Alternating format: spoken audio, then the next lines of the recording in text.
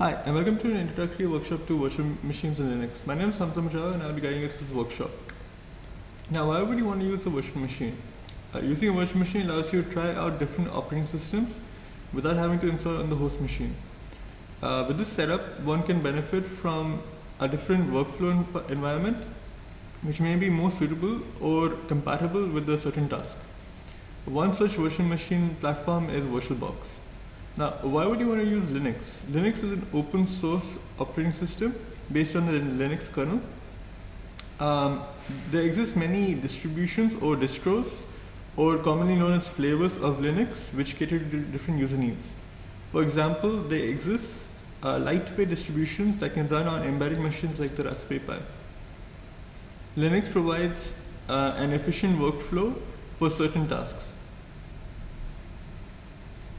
Now, what are the prerequisites that you need to have to follow along with this workshop?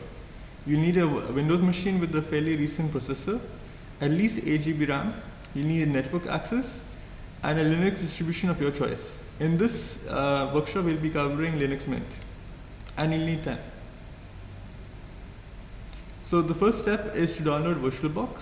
So to do that, just search for VirtualBox on your search engine, and click on the first link that shows up. From there, go to Downloads and download VirtualBox. Make sure you have Python installed. If you run into an error that tells you that you need Python core Win32 API bindings to continue with this installation, open a terminal window in Windows and type pip install pywin32. This should fix your issue. Make sure you restart the installer for VirtualBox, and this will finish the installation process. To install a Linux distribution, in this case we'll be installing Linux Mint. Search for Linux Mint in the search bar and click on the first link that shows up. This will bring you to this web page as seen here. Make sure you click on Downloads, and then you'll be guided to the download screen. There are many options for the Linux Mint distribution. The one we'll be downloading is the Cinnamon edition, which has the most features and is very user friendly. So we'll be downloading that in this workshop. To set up VirtualBox, the first step is to first of all open VirtualBox, then click on New as seen here. Once you click New, you'll be greeted with this window. So you can type in your virtual machine name here. Under ISO image, click on Other and search for your ISO image where you downloaded it, and click on Open. Then click on Next. On this page, you need to set your username, password, and the host name of your virtual machine. After you have set those, click on Next. On this page, it is recommended that you set as much RAM as you can possibly set, as long as within the green bar. And for the same thing for the processor, as long as it's within the green bar, you should be fine. For the virtual hard disk, you can set as much space you have on your hard disk. I recommend 25 GB because that's the default. That concludes the setup of the VirtualBox and the virtual machine. You can click Finish and it should boot up into your virtual machine, as you can see here. Click on Start Linux Mint 21.1 Cinnamon 64-bit, and it should show you the splash screen for your operating system, if you've followed along with the steps correctly. Once you've booted in, you should be greeted with the Install Linux Mint icon on the desktop. Double clicking on this will start the installation wizard. The installation wizard on the first page shows you a different set of languages. We're starting off with English, but you can set it to whatever you want. On this page, you need to set your keyboard layout. Commonly, most keyboard layouts are English US, but if your keyboard layout is different, make sure to set it up here. You have a choice to install multimedia codecs. In this workshop, I won't be installing multimedia codecs. I'll click on continue. On this page, it says erase disk and install Linux Mint. What this does is, on the virtual hard drive, it will clear everything and install Linux Mint on that virtual hard drive. This won't delete any of your files. So clicking install now will install Linux Mint on this virtual hard drive. You need to select your location. I am located in Dubai, so I'm going to select Dubai and click on continue. On this page, it'll ask you for your name, it'll ask you for your computer name, username, password. Make sure you select login automatically, as it's convenient to log into your virtual machine without having to type in the password all the time. And it's already secure, as you're going to boot up into Windows anyways, or whatever host machine operating system you're going to use. So it's fine if you select login automatically. It's just a convenience thing. So click on continue. And now it'll install Linux Mint for you. So once you're done with installing Linux Mint, the next step is to set up guest editions. What guest editions allows you to do is go full screen, as well as other quality of life changes that help you to better use your virtual machine. So the first step is click on devices and click on insert guest editions CD image. Once you boot it in, you should see this disk icon on your desktop. So double click on that disk icon. This will open the autorun. This will open a file. On this window, click on open autorun prompt. Click on run. On this page, it will tell you to type in your password. Make sure to do that.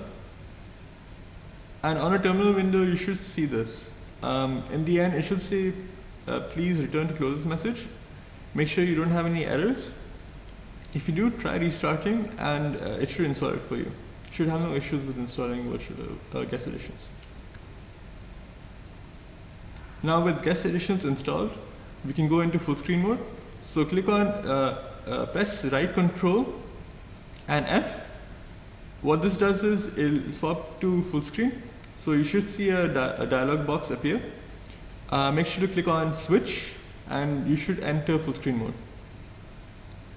Now, once you boot it in, right click on the desktop and click on display settings. This will open a window. On this window, select the resolution drop box and click on the resolution that your device uses. In this case, I'll be using 1920 into 1080.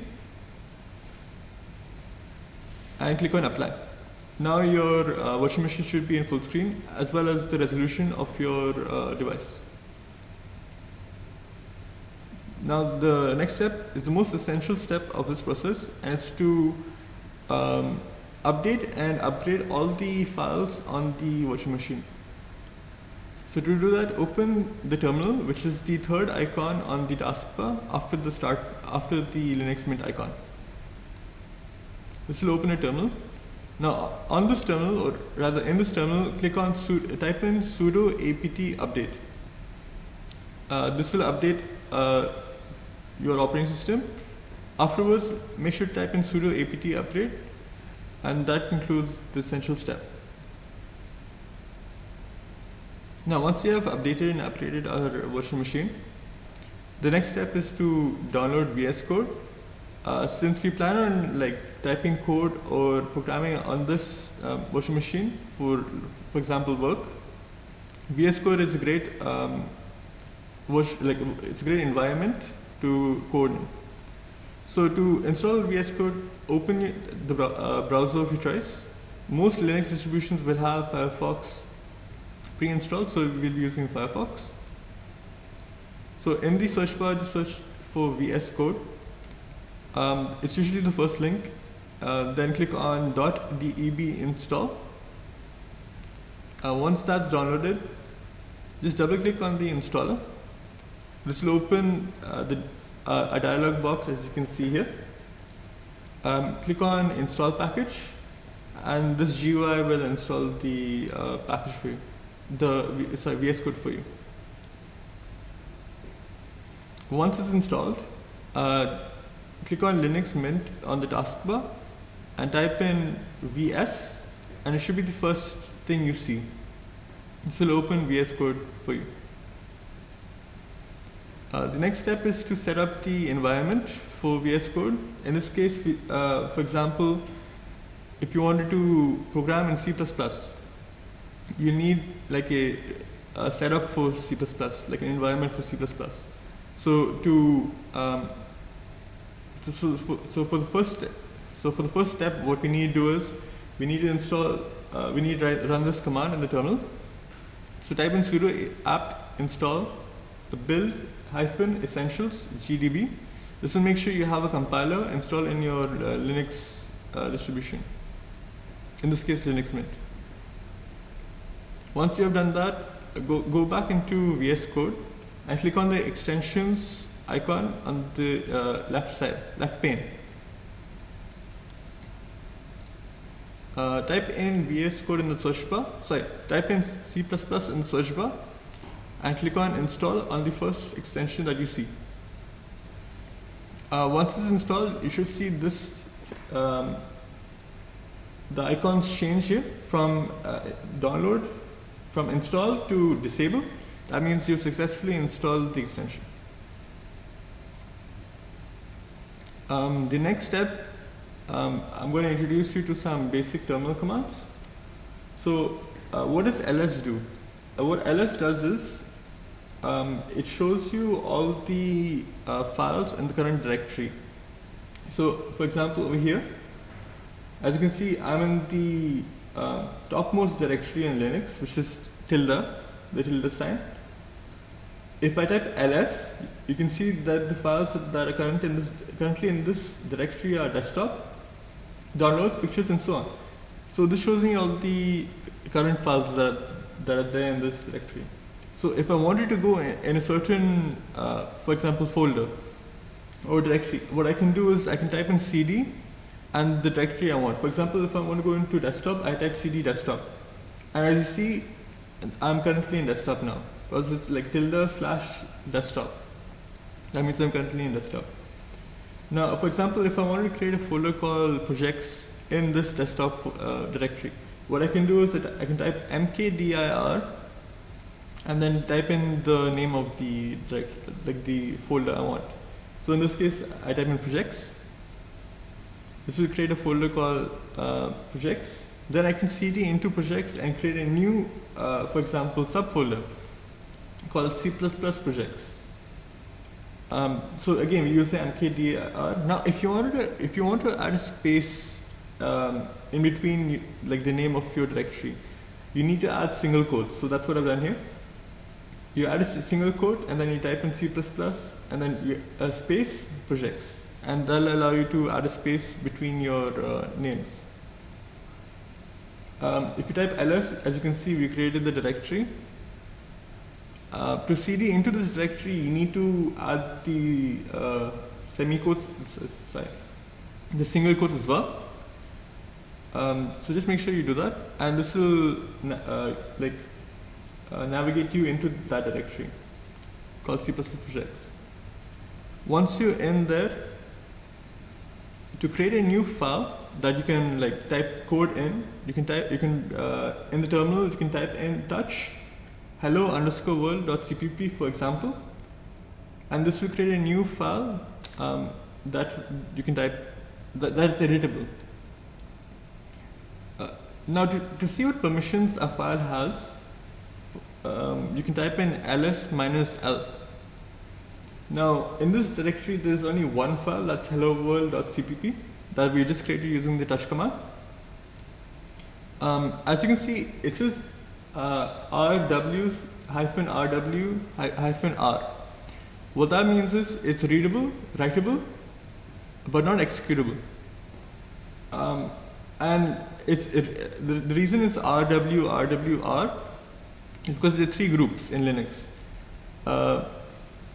So to make it executable, what we need to do is we need to use the command chmod and then 777. That makes all the it makes it rwx. What that means is that the file is executable. So once we write code into this file, and choose to run it, it will actually execute. So once we've done that, we can test that. We can check if that the permissions that we set using the chmod command are set successfully using the ls-l command. So as you can see, we changed it from rw to rwx. This means that the file is executable now.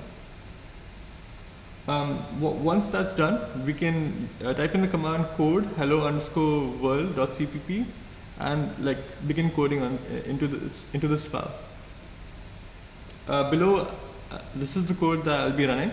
So this is simple hello world file in C++.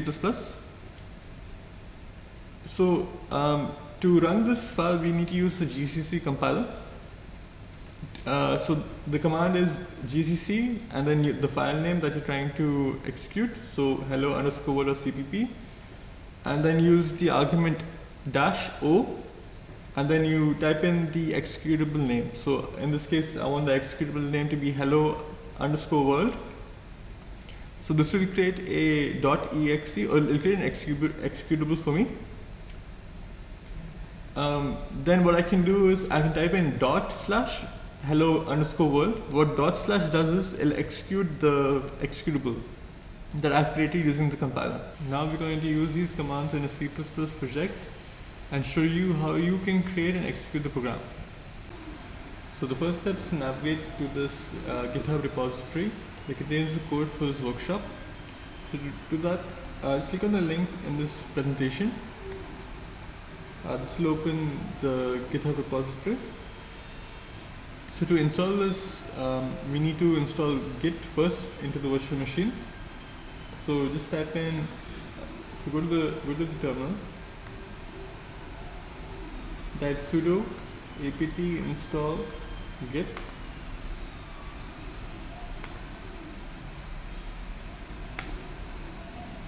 and this will download git first. Once you run the previous command for git, the next, as you can see, we've successfully installed git.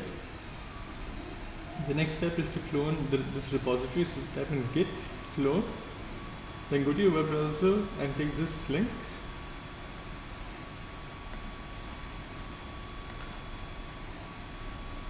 Right here. Once you have that link, just paste it into the terminal. Type in, you can use Ctrl+Shift+V to paste into the terminal and hit enter.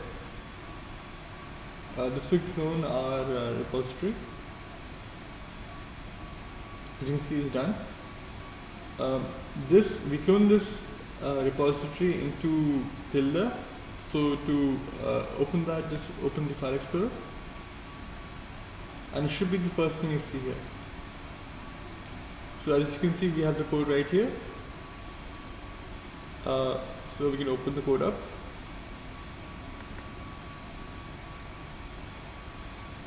To view it. And this is the code we'll be using. But we prefer to open this in VS Code. And currently, this won't run, as we don't have it set to executable. So what we need to do first is, let's go back to the terminal. So type in ls. So currently we are on tilde, which is the topmost directory. So type in cd desktop, cd projects, as we've already created projects earlier. So let's create a new project. So mkdir, let's call it calculator. So we create a new project called calculator, so we can cd into it. So currently it's empty, so we need to create a file. What we can do instead is we can just drag the file we got from the repository. So we can copy this, then go into our folder for projects. Let me just minimize this. Go into projects. As you can see, we created the calculator file directory, and we can just paste it here.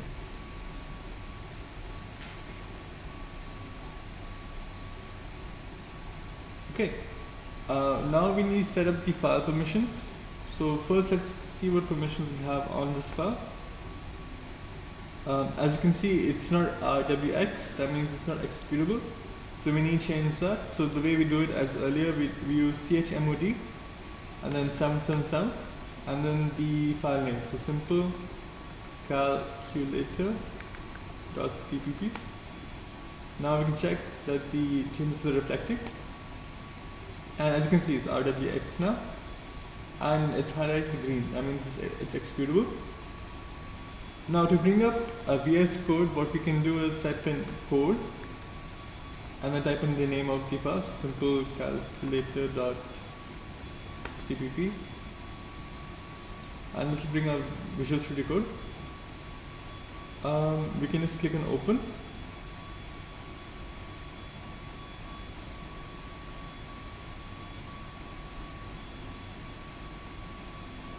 And as you can see, this is the code we have. So what this program does is, it prompts the user to enter a number, and this number is a float. Then the user is given like a menu where it tells the current value. So if the user enters like 5 first, then it shows the current value here. Then it shows the user options, so they can choose to multiply, divide, add, subtract, or raise to an exponent, or 6, they can exit and print to a file. So what do you mean by print to a file? By printing to a file, I mean like writing to a file.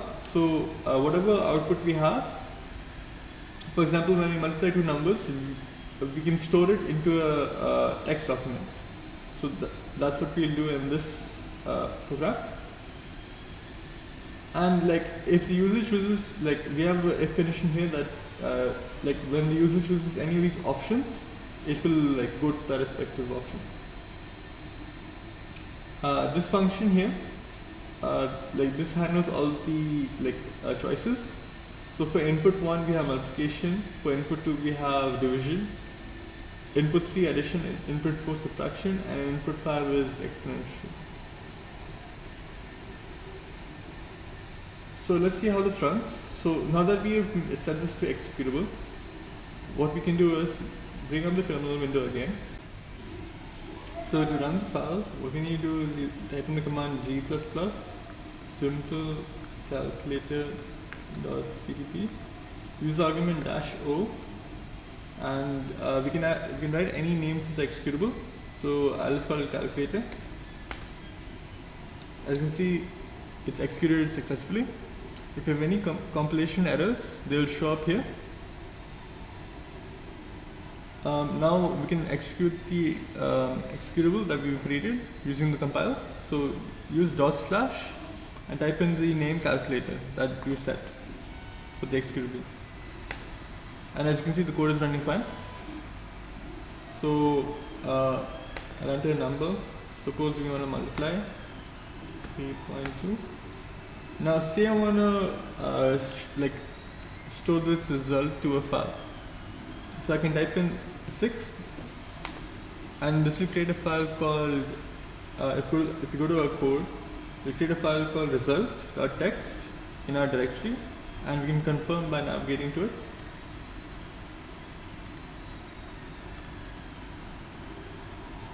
And as you can see, it stored the result of our calculation. Now if we were to overwrite this file by running this again, it should reflect the change. So we don't need to compile it again, we can just use // like the name of the executable, so // calculator,